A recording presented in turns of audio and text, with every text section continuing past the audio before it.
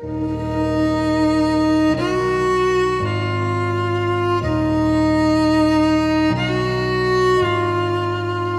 everybody. This video has a rather sad reason. In November 2019, one of the pioneers of publishing about tank technology passed away. Professor Richard Ogorkiewicz died in November 2019, aged 93. And it's quite possible that many of you, even those who read much about tanks, haven't heard his name. And that's the reason why I wanted to make this video. Because Richard Ogorkiewicz is a man who was not so present, so much in the center of attention like many other authors with tank books and tank articles, or in our times the internet. But he was a most important person in the area of tank technology and the history of tank technology. So I thought I used the opportunity to present him a little bit, because he was rather seclusive, so it's hard to find details about his life. I personally never met him. And far more important, to point to his work. Richard Ogorkiewicz was born in Poland, 1926. I hope I pronounced the name right, Ogorkiewicz, I hope it is. And he then moved to Great Britain and worked there for decades in the area of military, armor, tanks, etc. And I have a few steps of his biography here. From 1972 to 2006, he was part of the Defense Scientific Advisory Council of the Ministry of Defense. And since 1979, he taught at the Royal Military College of Science. Since 1988, he was a visiting professor there. And since 1988 too, he was consulting editor of IHS International Defense Review. And thanks to the Osprey publishers for the biography. And he published numerous, or rather precisely countless articles in specific scientific and engineering journals, which is not something that the broader audience reads. He only wrote 3 books, and I want to present 2 of them to you. But these are rather important. So Richard Ogorkiewicz was a man who worked in the background, who worked on the basics of everything that, for example, we as historians or the tank museums rely on. These are the articles. And some of his thoughts, some of his work reach a broader audience. These are the books. And I want today to present 2 of the books to you. I will start with the youngest one, or the latest one, published in 2015, the book from which I stole the biography moments ago. And it's called, simply, Tanks, 100 Years of Evolution. And it's been published by Osprey. It's this. And it's rather untypical for Osprey, because it's hardcover, much text, few photos. The book itself is a perfect entry, perfect start if you want to delve deeper into tank history. It's a broad overview about the evolution of tanks in the last 100 years. As such, it's not too specific. It is rather a gallery of tank after tank after tank. That's something that I would normally call a weak point. But in this case, being Richard Ogorkiewicz's, as we call it in German, Alterswerk, production of old age, of mature age, it's rather impressive, because it's written very, very calm, very serious, very interesting, very precise. So in spite of being just a gallery of tanks, in spite of being rather thin on the connections to political aspects, social aspects, cultural aspects, which are normally expected today. So in spite of being, let's put it bluntly, being a conservative classical tank book, it's great. It's a perfect entry, because on each side you feel that you have an author here that exactly knows what he's writing about, that really knows what he's writing about, and thus he's allowed to boil down to the essentials, in this case, tank after tank after tank. And apart from that, he also found a good balance in the topics. Let me see the pages. beginning from the invention of the tank, which he sees properly critical, to the Second World War, to the end of the Second World War. It's 150 pages, which is, I think, let's see it, a little bit, yeah, half the book, which is totally okay. And then follows the Cold War. And in the Cold War, he does something very good, because he looks at the, as he writes it, on the peripheries of the major powers. So apart from the usual suspects like Sweden, Switzerland, and Israel, he also looks at countries like Italy and Argentina and others to broaden the scope and see what they did in the time.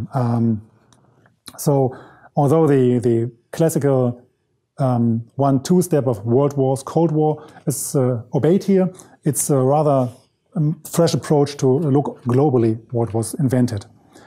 And as a bonus, in the end, he has he calls it appendices, but it's just classical chapters basically, of again 60 pages, in which he uses the classical 3 points of mobility, firepower, and protection to make summarizing chapters. So there's one chapter about gunpowder, and one chapter about protection, and one chapter about mobility. And he takes these topics and makes the whole ride through the 100 years again. So if you read the book, each tank is represented in terms of each topic. So sometimes it's hard to follow the parallel threads.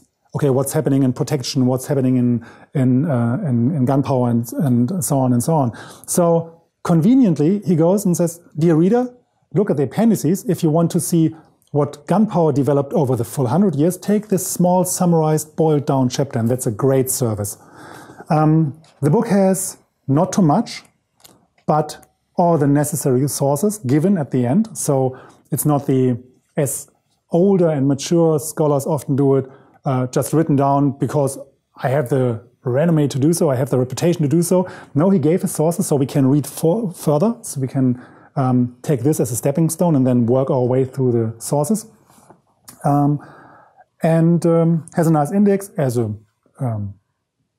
for our convenience. And this all in all makes it a great book. It's the perfect entry-level textbook for everybody who's serious about tank technology in the last 100 years. So this is great.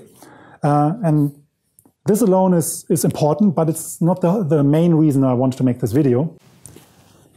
The main reason was his 1997 book in 2 volumes, Technology of Tanks. Technology of Tanks, as far as I can see, is only buyable at ridiculous prices. It's out of print for a long time, and because it's a fantastic core work of tank technology and tank technology history, you only can buy it for laughable sums of money.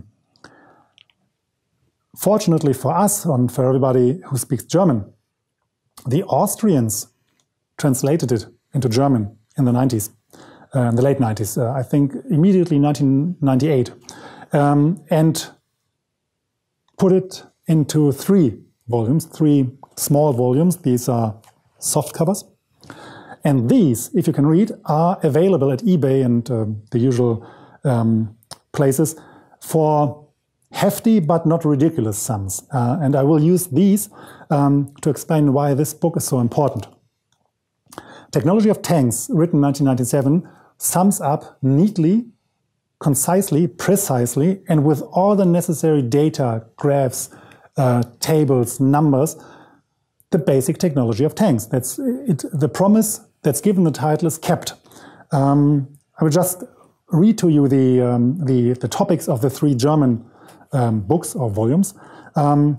These are in the first book, History of Development, Armor Protection, Configuration. So after a brief delve into the history of the tank on a whole, it's then how does armor protection work and how does a tank have to be configured if you build one. Volume 2 then is the gun, ammunitions, targeting and optics, fire control, and tank, or that would be guided missiles. And Volume 3 is mobility on the battlefield, engines, transmission, and everything related to suspension, tracks, and everything covering mobility on the ground. So if you look at these, they are full to the brim with diagrams, with formulas, with calculations, with data. They are the last obscure source is cited, oftentimes journal articles that I can't get my hands on, but they are there. That's my fault, not his. And these technology of tanks volumes are the basic building stone if you want to understand tank technology, if you want to talk about it, if you want to maybe teach about it, if you want to run a tank museum, and are not school job-wise, if you haven't had any education in tank building, so to say. This is the book you need to read. So this book, and that's the reason why it fetches such hefty sums on the second-hand market.